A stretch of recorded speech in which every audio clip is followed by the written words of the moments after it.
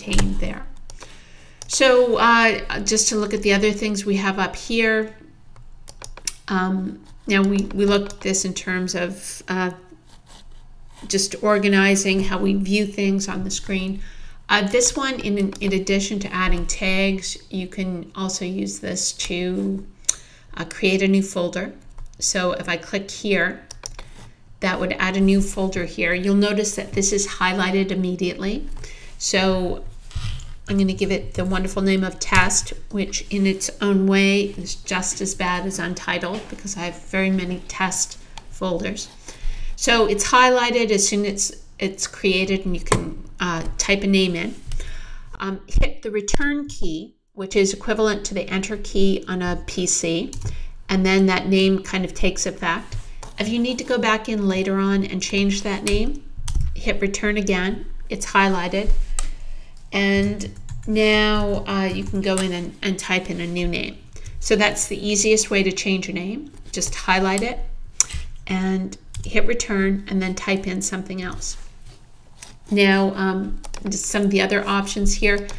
To create a new Finder window, which is what we're in right now, the key command is Command N.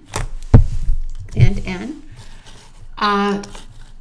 If you wanted to create a new folder using the key command for that is Command Shift N. So Command Shift N, and again,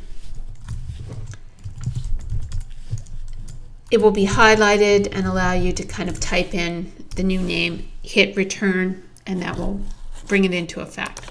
And again, just to kind of go through here, some of the other options available from the menu bar here. This is the share. This is probably not going to work so well with a folder, so I'm going to click on a JPEG file, which is going to be a lot smaller. And if I click on the share button, it's going to give me options how to share it. So if you're messaging someone, I mean, not that useful.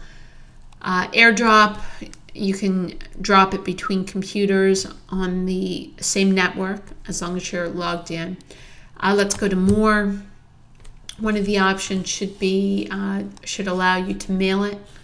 So again, not useful when you're working on, a shared computer. More useful when you're working on your own. And if I was on my own computer, I would probably have options show up like share to through Dropbox or things like that.